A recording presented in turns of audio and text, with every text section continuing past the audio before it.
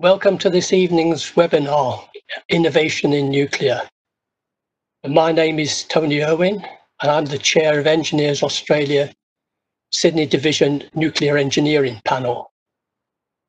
The Nuclear Engineering Panel was established in Sydney in 1975, so we're now 45 years ago, to provide advice and information in the area of nuclear engineering and science. So the NEP is the focus within Engineers Australia for nuclear issues. So I would like to acknowledge country. Engineers Australia acknowledges the traditional custodians of the country throughout Australia and recognises their continuing connection to land, waters and community. And we pay our respects to them and their cultures and to elders, both past and present and emerging. So this evening, I'm delighted to welcome the Hon Taylor Martin, a member of the New South Wales Legislative Council and chair of the New South Wales Nuclear Inquiry Committee. We're also joined by the Hon Dr. David Gillespie, the federal member for Lynn and member of the Federal Nuclear Inquiry Committee. Unfortunately, Parliament is sitting today and he won't be able to actively participate, but hope he's be able to join us. And already I see that we've got many distinguished people joining us this evening online. Over 460 have registered for this event. So please use the Q&A button at the bottom of your screen at any time to ask a question, and we'll do the questions later. But I'll now hand over to Robert Pritchard, Executive Director of the Energy Policy Institute of Australia, to introduce the video that we'll be showing. Thank you, Tony. I hope I can be heard by everyone. I want to take this opportunity on behalf of the Energy Policy Institute to introduce Mrs. Jaworowski and her presentation. We've known Mrs. Jaworowski for a couple of years. I first met her in Tokyo the year before last at one of the international framework for cooperation on nuclear energy events. That was at a time where she was thrown in the deep end as a representative of the United States on the council of that organisation, which was just a fledgling organisation at the time. Since then, she's made such a hit that she's been elected as the chairman of the organisation. And I had the pleasure of meeting her again in Washington in November when we had the last year's annual meeting of the International Framework for Cooperation on Nuclear Energy, which is, I might just explain very briefly what it is that's special about this IFNEC organisation that Susie, as she likes to be called, is now chairing. What's special is, it's like, a lot of you will remember, when APEC was formed, it's like APEC, that is, it's a non-binding voluntary organisation which cannot make rules. And therefore, it depends for its efficacy on people genuinely collaborating with each other. And so it doesn't cut across any of the other international organisations like the International Atomic Energy Agency. It simply operates as a body to facilitate collaboration and cooperation on a non-binding basis between members. Australia is a member, I'm pleased to say. Susie took over the chair in Washington last year, and just this month she's initiated a really great idea, and that is, like Engineers Australia, IFNEC have now set up a series of webinars, and I attended one last night where we had people from Washington and Paris and elsewhere in Europe, as well as Australia, participating in a really informative round of panel discussions.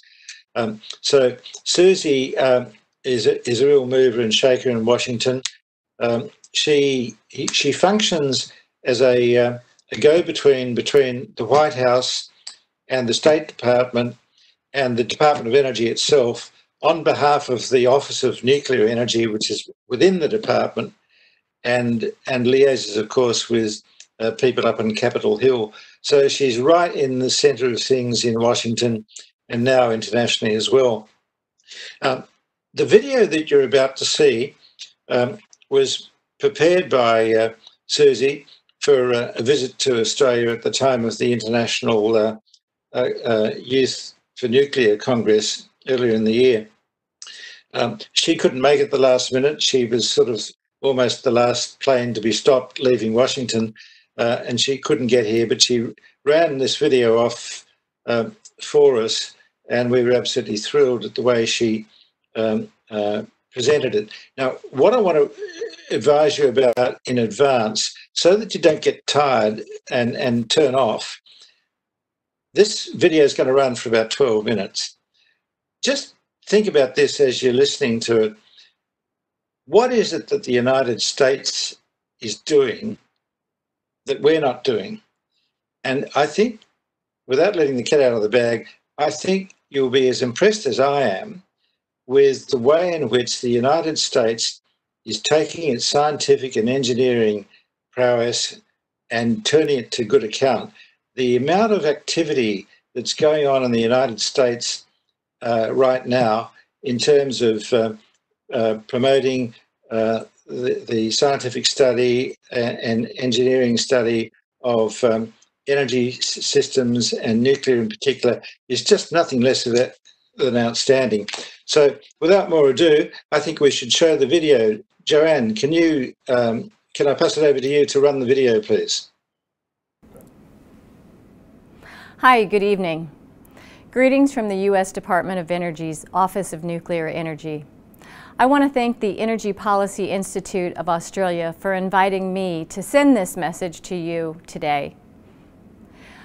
I'd like to talk about a couple of things with this opportunity of this wonderful audience that's there this evening.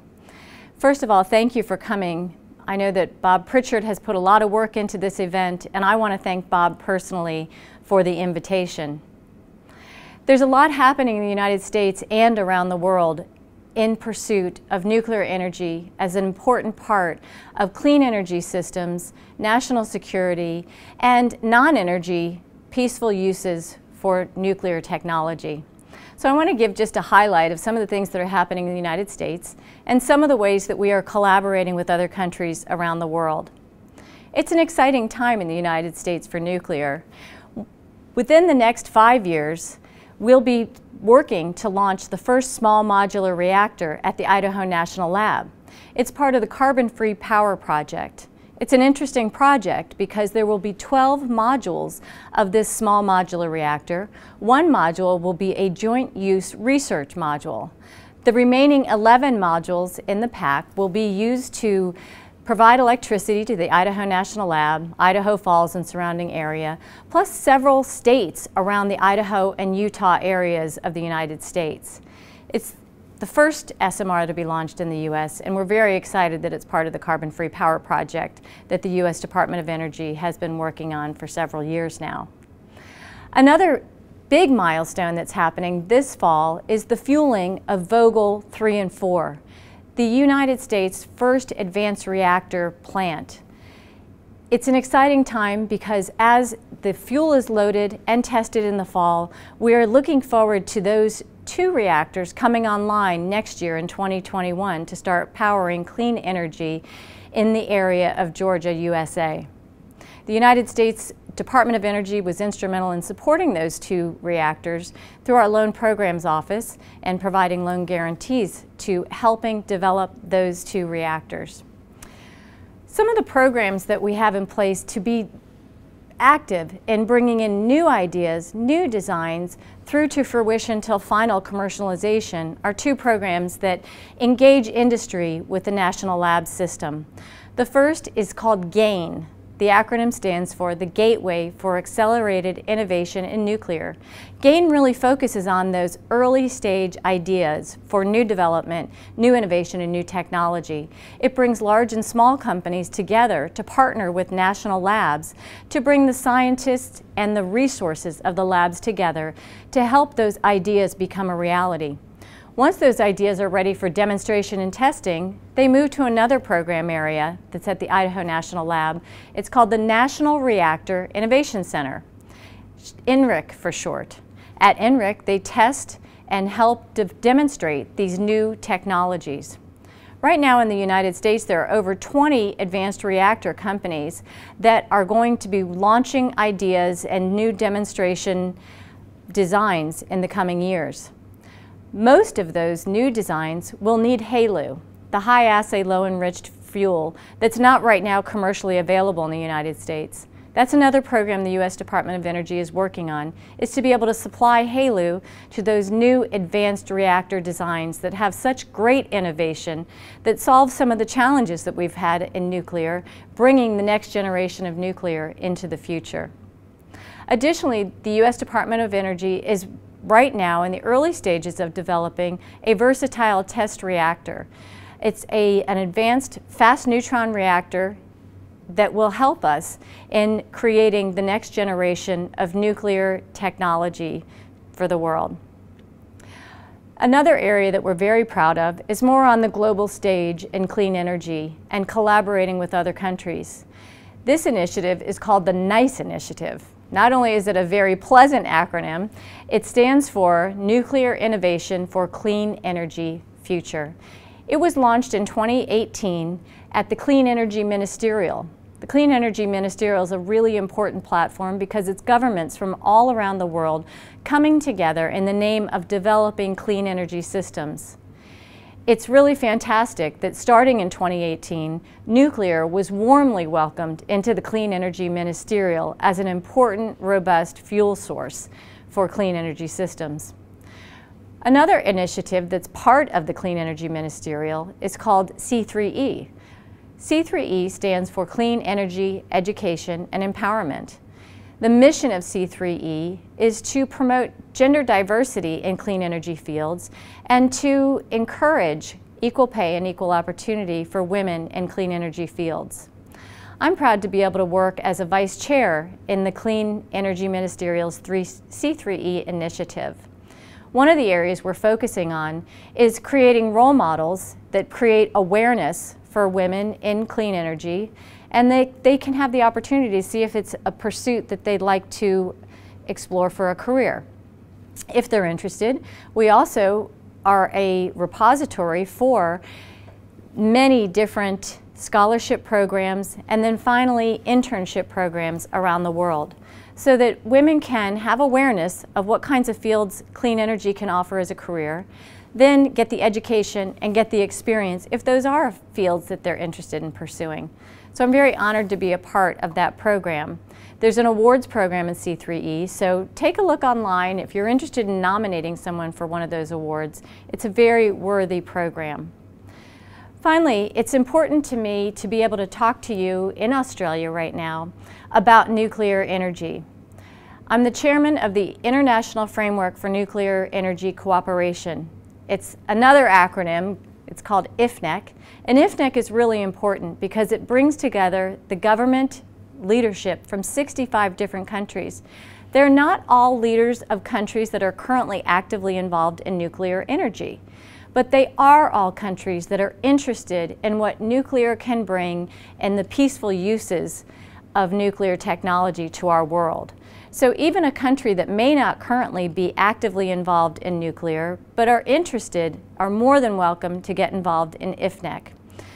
Some of the priorities of IFNEC right now are helping to pave the way for what we see coming down the line in the next 3 to 5 years in moving design technology into commercialization and operation of next generation nuclear. Small modular reactors are a big focus in IFNEC right now. We collaborate and share information with experts from around the world on what's happening in licensing, development, and safety, innovations, spent fuel, all having to do with small modular reactors and other advanced designs. Next, we look at the financing. What can we do to help further financing opportunities for these clean energy solutions that will be coming in the future? And then another area that I know you're familiar with is the concept of repositories. IFNEC is looking at places around the world that we could partner and help different countries explore if they're considering developing a multinational repository that can be an economic development opportunity for a country while also solving the challenge of what to do with spent fuel. So it's an important endeavor. I invite you to consider attending the IFNEC meeting that will be held in Kenya, Nairobi, November 9 through 11. So if you're interested in IFNEC, go to ifnec.org or contact my office and we'll be happy to get you information about IFNEC. Finally, there's an area that I've worked on since I've been with the U.S. Department of Energy, and that is communications and education, because we don't really have a technology problem in nuclear. We don't really even have a waste problem in nuclear. We have a problem of what to do about dealing with our spent fuel. But a big challenge at the end of the day is the communication, the understanding, and the education about what nuclear really brings to our world. And so I've worked very closely with a very talented group of people at the Department of Energy, and we have 5 different areas that we work on education and outreach to tell the real story about what's happening in nuclear technology today. Our program for education falls into 5 areas. We have a K-12 education program that is being introduced in more than 50% of the school systems in the United States. We have an elementary school module we're working on, there's a middle school module that's been introduced, and a high school module that's being introduced. If you're interested in seeing those modules or helping to spread the word about the education that's available, it's right there online at navigatingnuclear.org. The U.S. Department of Energy works with the American Nuclear Society and the Discovery Education Network to bring you very high production value of interesting lessons that students can be engaged with on a digital platform, like having a virtual field trip to the Idaho National Lab. The next area we look at is on college campuses. College students have an important voice in the future of policy and in energy. And so we visit college campuses around the country and sometimes around the world and have what we call clean energy talks. We're inviting solar, wind, thermal, hydro, all to come together and talk about what each fuel source can bring to a clean energy system and have an authentic, honest conversation with these leaders of tomorrow on college campuses. The next area that we're working in terms of education and outreach, are policymakers. Every month, the U.S. Department of Energy's Office of Nuclear Energy has what we call Atomic Wings Lunch and Learns on Capitol Hill.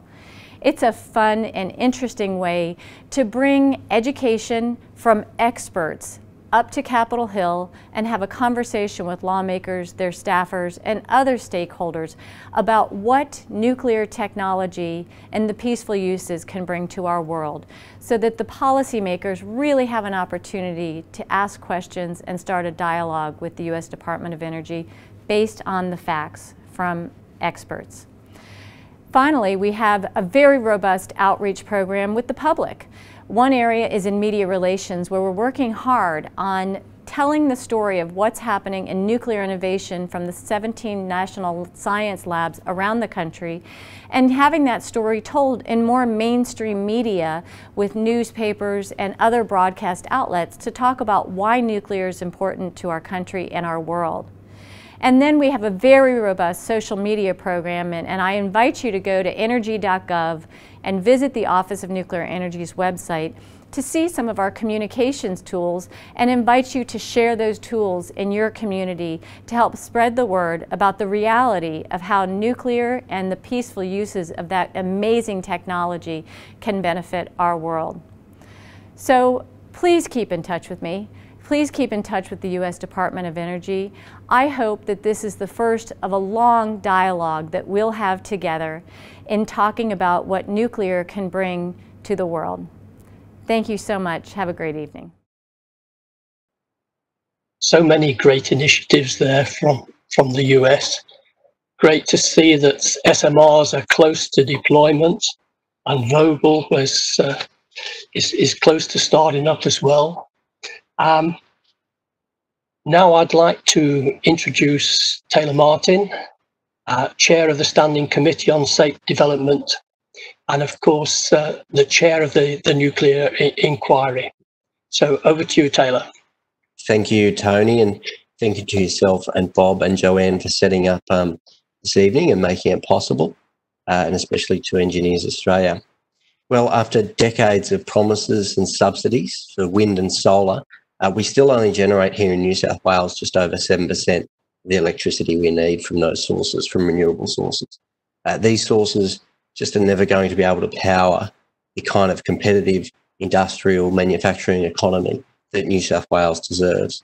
So on several occasions in recent years, New South Wales has actually been at risk of involuntary load shedding, known colloquially as blackouts. In 2023, of course, Liddell is slated to be switched off, and we've been warned by AEMO, the Australian Energy Market Operator, that 770,000 households will be at risk of a blackout during an extreme heat event. We risk these blackouts becoming more and more common as coal-fired power stations, of course, reach the end of their life, and as our population grows further, and of course demands more electricity and energy for more and more needs, particularly as more people move to electric cars and whatnot. So we're going to have a greater reliance on energy into the future. On these occasions when our power supply is at risk, we're asked to turn off our air conditioning units, and industrial sources are asked to turn down their power use. Tomago aluminium smelter in particular, the state's largest single consumer of electricity, and home to over 950 jobs alone in the Hunter region, is required to reduce its electricity consumption. The Tomago smelter is obliged to do this when instructed by AEMO, and each time that they reduce their power usage, they risk a catastrophic potline freeze that would take years and millions of dollars to repair, which has been seen in Victoria in the past. These are likely scenarios that would happen, and we'd lose those 950 jobs from New South Wales and Australia. There is one option that has remained elusive in Australia, and it should be given the consideration that it deserves to solve this problem that I've just briefly outlined. And that is that there are well over 400 nuclear power plants operating around the world, including 97 alone in the USA. Many European countries are reliant on nuclear energy, with 12 countries, including, of course, France, Sweden, Belgium, amongst others, that generate over 25%, in France's case, over 70% of their electricity from nuclear power. Yet nuclear power has been banned in New South Wales alone since 1986 and federally since 1999. And the safety of the newer technology has advanced in leaps and bounds since those bans were enacted in Australia, and particularly with the next generation that are going to come online, and particularly with small modular reactors, as many of you will surely know. Now, small modular reactors could very well be the silver bullet that we keep on searching for in the Australian energy policy debate. In these new designs, we'll have secure, reliable, dispatchable, emissions-free electricity, capable of filling the gap that will be left by the closure of all our coal-fired power stations.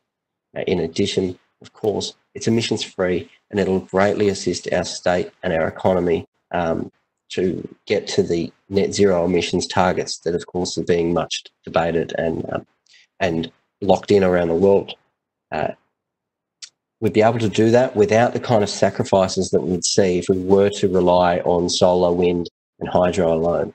And the outdated arguments for the prohibition of nuclear power on the basis of safety and environmental pollution are simply becoming more and more difficult to defend year on year.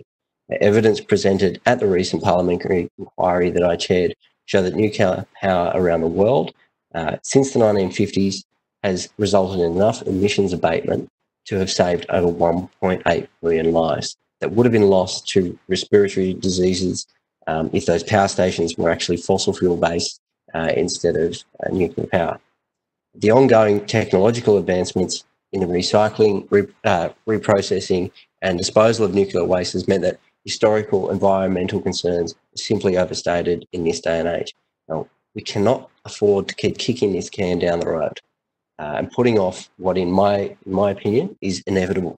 We must embrace these opportunities sooner rather than later that come from a nuclear future. The science, the technology jobs, the high-paying mining jobs, and having a more diverse economy that includes more than just service and recreation industries. And if we were to do that, future generations would thank us and wonder why we didn't do it sooner. Now, this is a view that I've come to having chaired the New South Wales inquiry. I believe Dr. David Gillespie is also joining us possibly later, if Parliament allows. He was a part of the federal inquiry, I believe. Both inquiries, which have been released over the past 6 months, very much came to the conclusion that Australia should be moving towards accepting and being a part of the small modular reactor future. So Tony, thanks again, and Bob, happy to take any questions.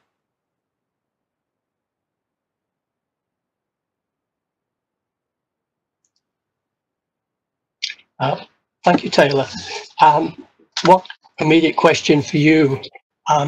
Suzanne, in her video, mentioned education, and particularly community education, school education, and this was one of the recommendations in your report. How are we going to proceed with this sort of education? That's a great question, because, as Suzanne mentioned, it is probably one of the key missing puzzle pieces. I know there are several viewers here tonight, particularly Addie Patterson, Mark Ho, and Geordie Grates from ANSTO. I think it'd be great to be able to engage more between government and particularly the Department of Education to engage with ANSTO. They have great programs on offer, and to see the take up of more content to be circulated, particularly through our education system, but also through the community. And I think politicians and some media commentators probably have quite a role to play here as well in getting some of the facts out there. It has to be said, those who are against nuclear power, those who are against uranium mining, can be very vocal and very loud, and have quite a network of activists and commentators ready to come out at any point in time and tell us that it's not needed, that it's dangerous, and that wind farms and solar panels will save the day.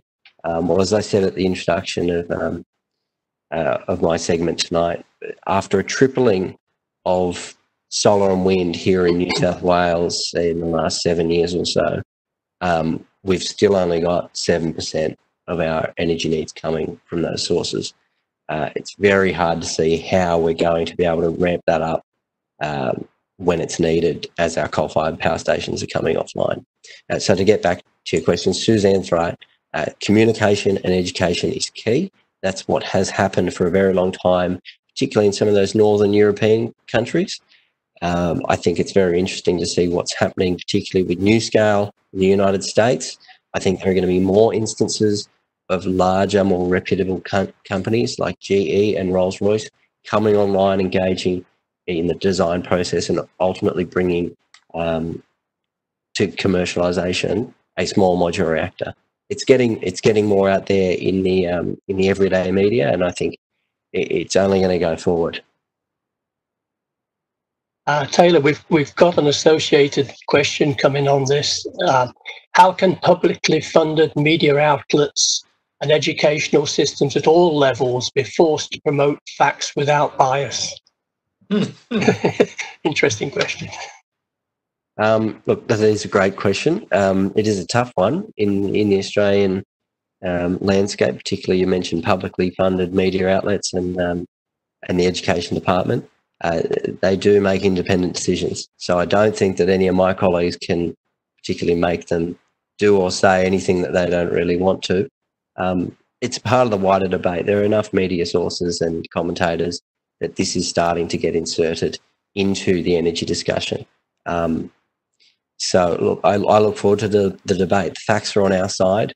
particularly here in the New South Wales Upper House, after handing down to the report. It was interesting to see the Greens give a 4 to 5 minute lecture on why nuclear power economically wouldn't be viable in their opinion. It was very interesting to see that the left of the political spectrum are now actually trying to defeat nuclear power, not on the grounds that it's dangerous or that it pollutes the environment, but that it simply doesn't stack up dollar-wise. Well, that's definitely a battleground that I think many who are armed with the facts are happy to take the other side of that argument. Here's one for you, Bob. Why was nuclear prohibited in 1999 in Australia? Yes. It was prohibited, Tony, as a result of an expedient resolution of a dispute in the federal parliament, principally, although it was repeated in some of the states, that on environmental grounds, nuclear shouldn't be considered because of its association with nuclear weapons and any other concerns about safety that people may have held at the time. But it was never necessary to ban it. All you needed to do was to regulate it. I mean, why ban an activity when, in fact, you've got perfectly sound regulatory systems? We've got in Australia a regulator already in the form of our PANZA, which is fully equipped and fully staffed to be able to deal with these issues of concern. The reality is that they would have to, if the ban was lifted, the regulators would have to put on additional staff to cope with the clearly additional workload involved. But you remember all those yellow signs that appeared around the major cities and some of the country towns about 30 years ago? This is a nuclear-free zone. It was actually a misleading statement because it should have said this is a nuclear weapons-free zone. Everyone agrees that nuclear weapons are not to anyone's liking. We shouldn't have them in Australia. They shouldn't have them anywhere in the world. But peaceful nuclear generation or electricity generation using nuclear power is perfectly safe. It's been safer than even solar power. The reason that they have accidents with solar power is that people keep on falling off roofs and simple things like that. The issue always seems to be on the or the prominence in the debate is the issue of major accidents such as Chernobyl. This was old technology by an old regime, badly administered, and it would never be repeated like in any other country like it was in the Ukraine at the time. So I hope that answers your question.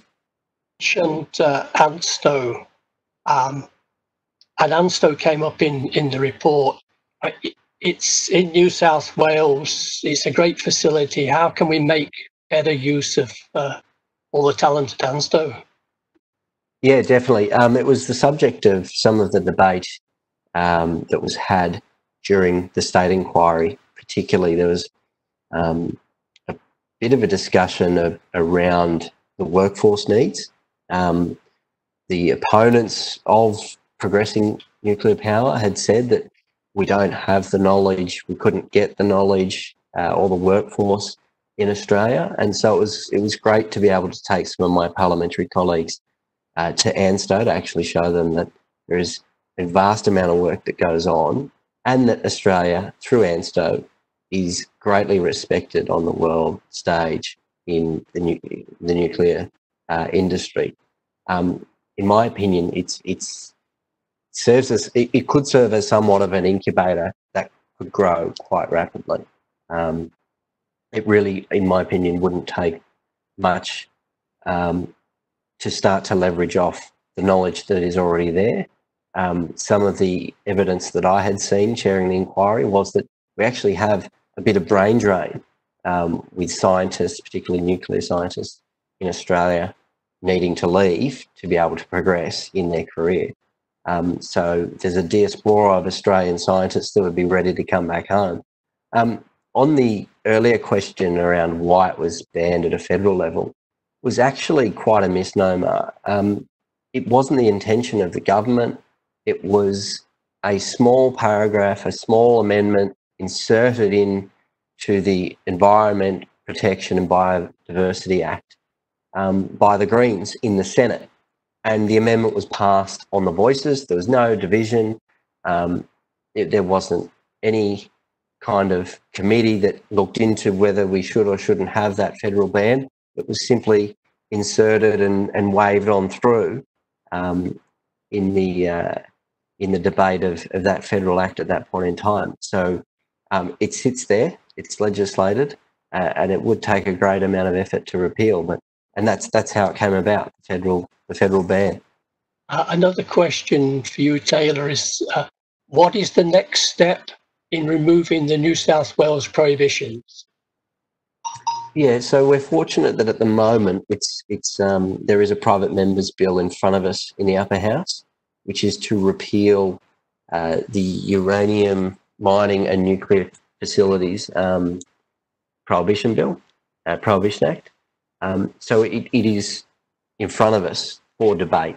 Now, it remains to be seen whether that will be amended in any form or whether something will change between now and when it's actually voted on.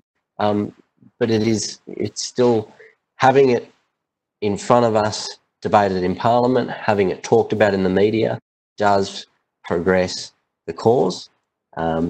Again, it's the answer to what we hear on the TV and in the paper every day, which is the problem of emissions and the problem of secure, reliable baseload power. So every time it gets talked about publicly is a small win, but in terms of having it repealed, that remains to be seen. Of course, we have a double ban. We have a ban in New South Wales and we have a ban at the Commonwealth level as well. There's different ways it could be done. There are those who want a quick and full-scale repeal, and of course there are those such as the Greens who want to just hold the ban. And it must be said that it's part of the Labor policy, the Labor Party's federal policy platform to have the ban on nuclear power and nuclear facilities. And so there would have to be quite a lot of work done to get to some position of bipartisanship, which it has to be said would be somewhat needed to be able to then get to the end of this pathway, which is to have a nuclear power facility. Now, there's been some ideas that have been put out there, ideas that I put out there myself during this inquiry that we had, which would be to specifically retain a ban on some of the older large-scale facilities that people are so fearful of, so your Generation 2 facilities and whatnot. I don't think any commercial outfit would ever look at building anything of the sort again. And so I don't think politically it'd be any problem to retain a ban on older, large-scale facilities and have some sort of a carve-out where newer, walk-away, small-scale reactors could be given the green light by such a mechanism as having, the chief scientists sign off that they're walk-away safe. They're safe without the use of external power or external pumped water. They're the kinds of thresholds that would need to be met. That's something that could all be flushed out in the future. One for you, Bob. Would simply repealing the federal and state acts remove the impediments? If not, what other obstacles need to be overcome? The other obstacle that needs to be overcome is the financing obstacle, because nuclear power plants have large capital costs. They have long lives. They have lives of, say, 80 years, but they're also quite capital intensive and therefore do require very substantial project financing. That isn't easily done these days when everyone is scared about putting their money into long-term projects and not sure that they'll get their money back. But clearly, there does need to be community consultation about this, and if there's going to be favoured finance or favourable terms, financial terms allowed, and they're supported by the government, there is a case for a transparent procedure which is not subject to sort of political dealings and backroom dealings, a procedure which examines exactly what impact nuclear power with virtually zero emissions would have on the economy, and what impact it would have on supporting industry that might otherwise have to close down. So there's a great need for some careful management and nurturing of the situation here. I personally would like to see us get away from the silly debate about whether or not it should be renewables or coal or whatever it should be. We've got to be looking at our overall problem, the common problem, that is having a secure, reliable power system which moves towards zero emissions over the next 50 years. So I think that we're very close now to having solved, or at least overseas they're very close to having solved the problem about how to build these plants on a more economic footing with the advent of the small modular reactors. We've heard a little bit about the NuScale Power Group during this discussion today, and I believe that somebody from NuScale Power may actually be sitting in on this webinar this evening, in which case that would be excellent. But I'd encourage anyone that's interested in this to go to the NuScale Power website and see for themselves just what NuScale have been doing. Suzanne Jaworowski, who spoke to us earlier by video, she was preceded about 5 years earlier by Ed McGuinness and one of his colleagues, Pete Lyons, from the Department of Energy, who came out to talk to the Institute about what they were doing in the US. And it's quite clear that the small modular reactor does represent a technical breakthrough, and I'm quite confident that you'll see a widespread of developments take place, not just in developed countries like Australia, but in developing countries as well over the next 20 years. Somebody earlier, I think, asked a question, it may have been on the screen, about what would be the extent of the nuclear power developments in Australia. Well, if you put in one of the NuScale power plants, they are about 700 megawatts or so in size. You could put one of those in every state of Australia and it would still only be 4,000 or 5,000 megawatts of power. So it would not overtake the country, but it would be essential in providing that diversity and security of supply that Australia, I think, very much needs. We've got a question from one of the participants who's very experienced, that we know very well. And he says, what we are missing, other than legality, is a champion in the form of a utility or major organisation. How can this be addressed? Would you both like to try this one? I suspect Bob will have a fair bit to say on this, given his network and involvement. But if I could just say briefly, and I've said this before, it's almost a chicken or the egg argument. I mean, at the moment, what we're talking about is banned. So no large entity with any sense of corporate governance is going to throw their limited resources into even costing out and coming up with a proposal in Australia. So in my opinion, the ban needs to be at least partially lifted and some kind of pathway to having a local vote on the location of a facility, so that there's a bit of give and take here to allow for entities to actually undertake costings. Bob?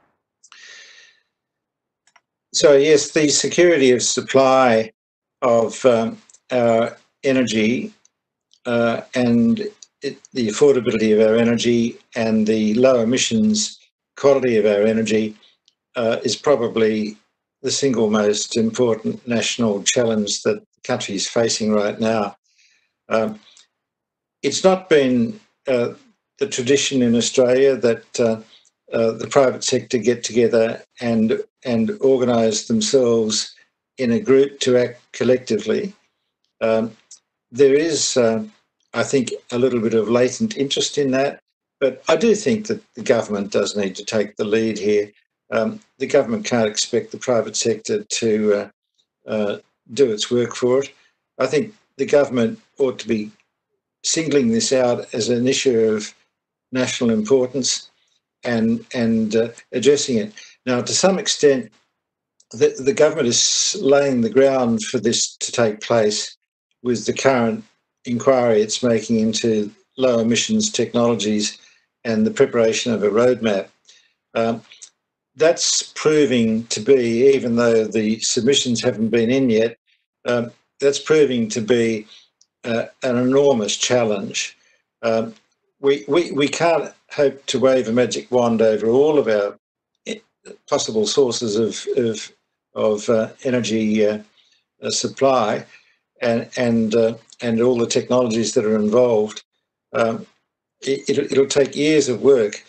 So it's very important, I think, for those areas to be identified and singled out where collective effort, where nationally led effort would pay dividends.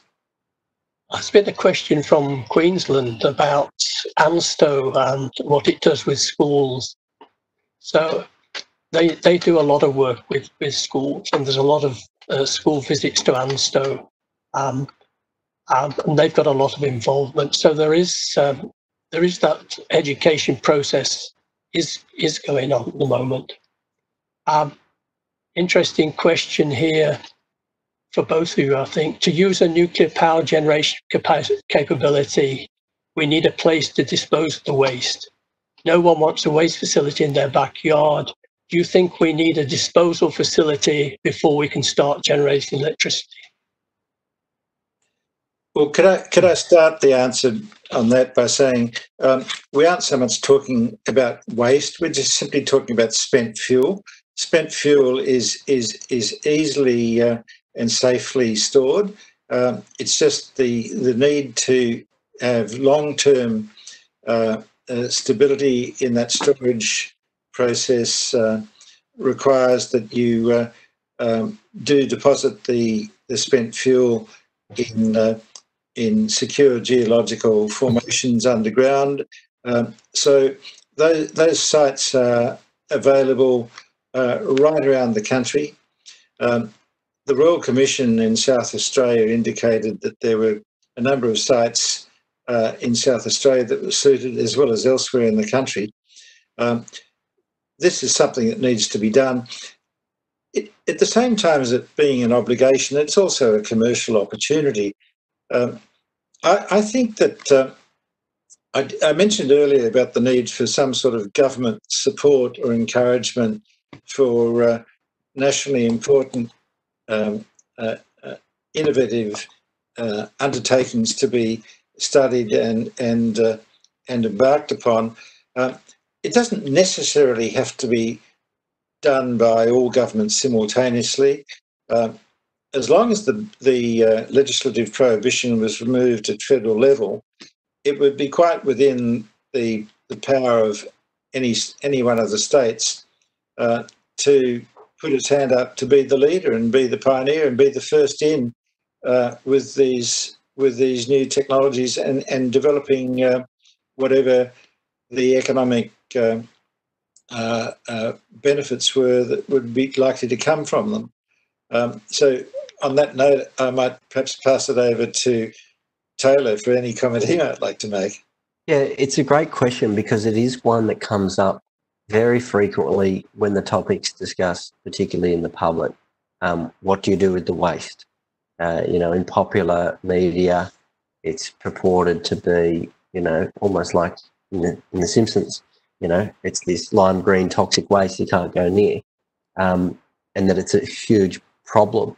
And Suzanne was trying to make the point in her video that at the moment, the technology is such that the problem is choosing an option as to what to do with the waste. And I agree that dry casking it and looking down the road as to, especially with reprocessing, that's one option. In Australia alone, in Kimber in South Australia, a local government area, they had a postal vote late last year, and residents voted over 61% to have a nuclear waste facility in Kimber in South Australia. So we have a site. We have a site chosen in Australia for that kind of medium to longer term holding of our waste. So things are in train on this front. And again, it comes back to injecting this debate with some facts.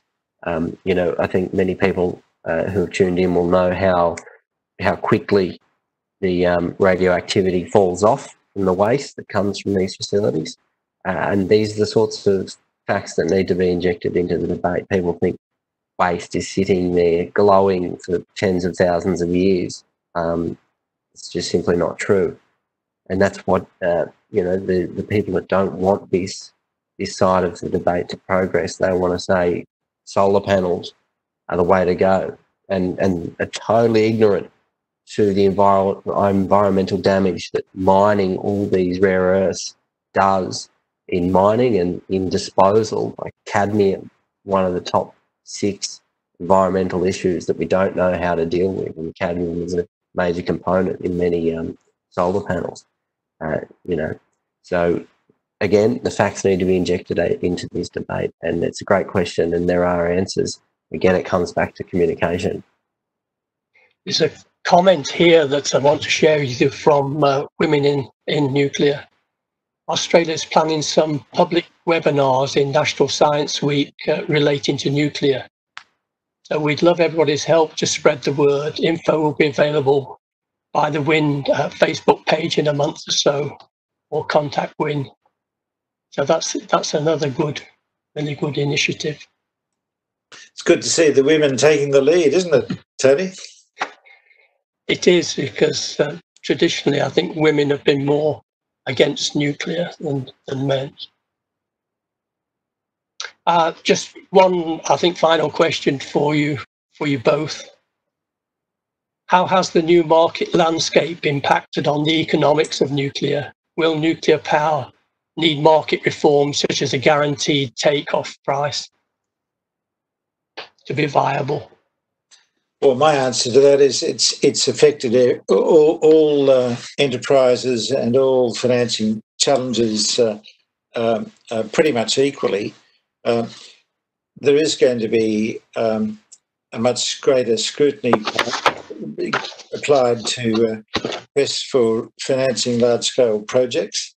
I mean, for example, if COVID had been here a year or so ago, it may well be that the Commonwealth Government may not have had the desire or such desire to fund Snowy 2.0. There's all sorts of ways governments can spend your money, and they're not going to have as much money in the future as they've had in the past.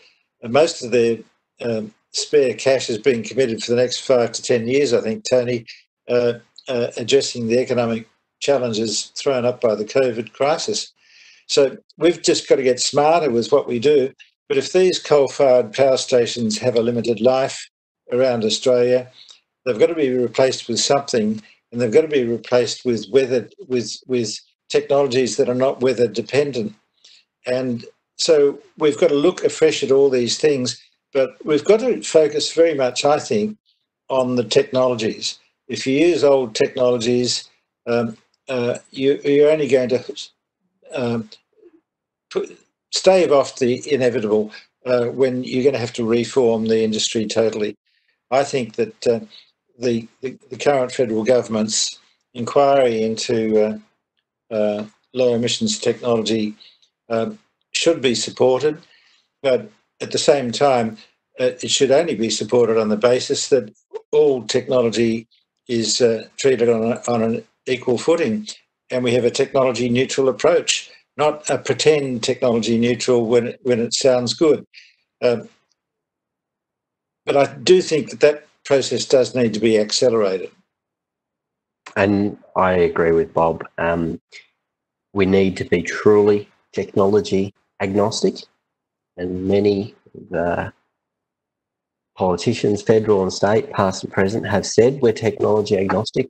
But when you have two bans on a baseload power producer with no emissions, you can't call yourself technology agnostic. So that's something that needs to be overcome. We need policy certainty in the energy area. That's been a problem of Australian politics for over a decade now.